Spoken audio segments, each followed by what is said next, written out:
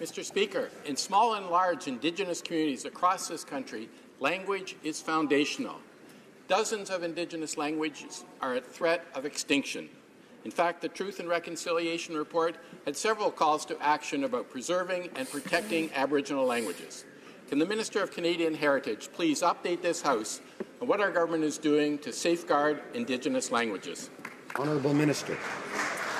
Mr. Speaker, I would like to thank the member from the Yukon for his important work on this file. Clearly, the responsibility that we have to protect and promote Aboriginal languages is a priority for our government.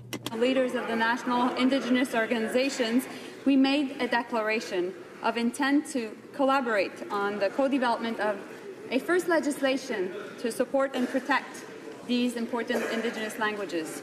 By helping to preserve and restore Indigenous languages, our government is following through its commitment on to building a new nation-to-nation relationship in the spirit of reconciliation.